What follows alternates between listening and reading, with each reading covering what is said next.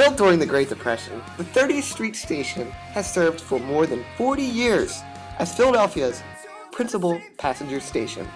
Once used as the headquarters of the Pennsylvania Railroad, the station and its attendant trackage have undergone little change since the completion of their construction in 1934. It entered the National Registrar of Historic Places on June 7, 1978. Hi, I'm Chad, and we're here at 30th Street Station, and I'd like to start off with asking what your name is. Sure, my name is Warren Logan. I've been working with Amtrak since 1986, and I started in the freight railroad back in 1973. So this is my 38th year of railroad. Hey, Chad. How long have you worked with the railroad?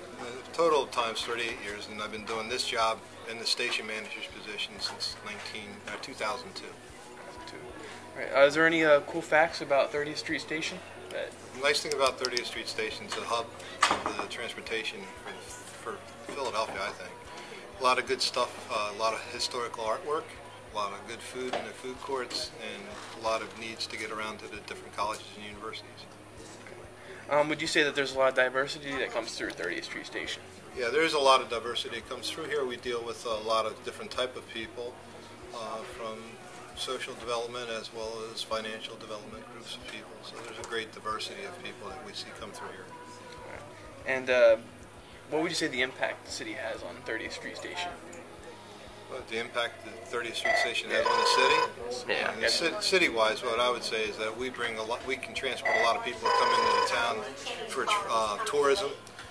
We're able to bring people in and out of town to provide new services, allowing Philadelphia to economically grow, I would hope. And is there any interesting or crazy things that you want to leave us with that you've dealt with, either today or? There's just a lot of funny things that happen at the railroad. It's a very interesting place, and as we said, we have a lot of diverse people come through here, and it's always something different every day. From people losing their tickets to losing their clothes to. Wow. To just being people, forgetting what train they're on. So that's about it. I mean, it's just a lot of diverse things that happen in the station. Well, thank you, Warren. You're welcome. Appreciate it. Thank you for your time.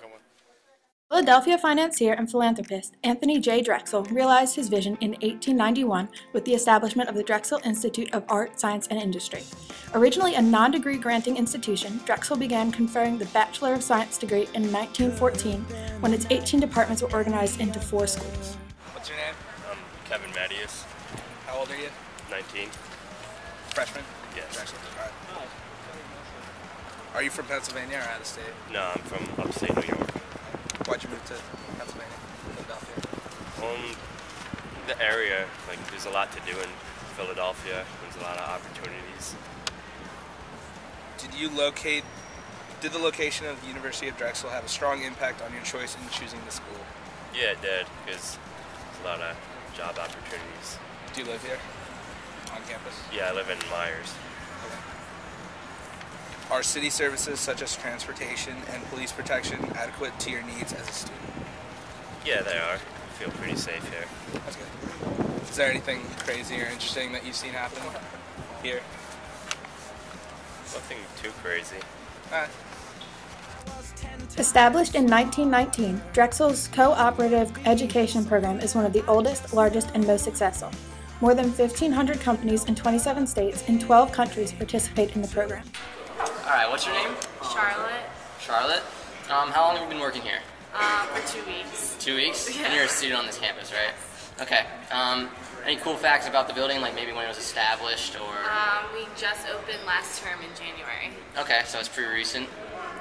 What's the diversity like in this building or around campus that you've seen, like racial? We have a diverse campus as it is, but we have a lot of community people that come in too, so I'd say it's pretty diverse. Right, okay.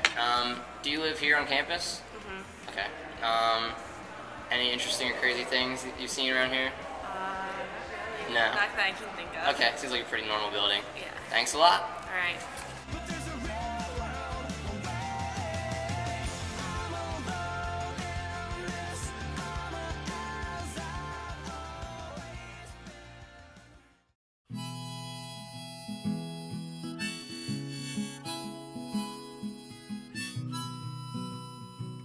Clark Park is University City's largest park. The park is home to the Clark Park Farmers Market, music festivals, youth soccer, and many other neighborhood events throughout the year.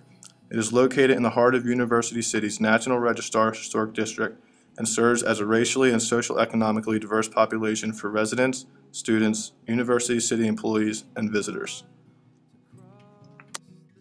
Powelton Village was built on land that was held by two families, the Powell family and the Bingham-Baring family. Because of this architectural diversity and its social history, Powelton Village was placed on the National Register of Historic Places in 1985.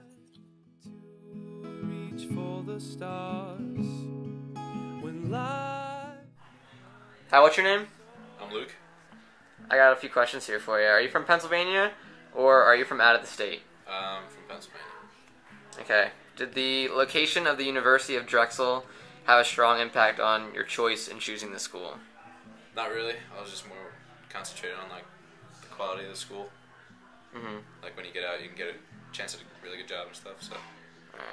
Alright. Do you live on or off the campus? On campus. On campus. And are the city services like transportation and police protection adequate to your needs, like as a student? Yeah, I mean, I know you can use a bus and stuff, but luckily I have my car up there, so I don't really have to use it. So you use your car to get around? Yeah. Okay, thanks a lot. Word.